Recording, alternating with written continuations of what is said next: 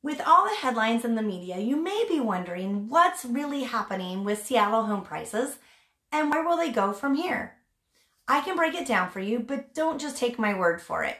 Here's what the experts have to say. Take a look at this. It's the home price forecast for 2023 from 6 industry experts.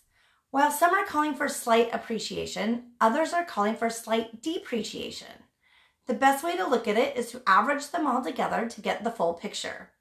When we do that, on a national level, it's roughly neutral or flat appreciation projected for next year.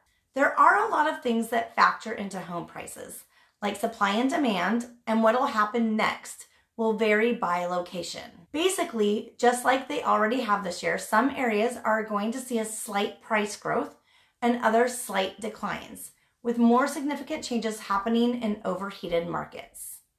If you have questions about what's happening in our area, in the Seattle area or King County, let's connect.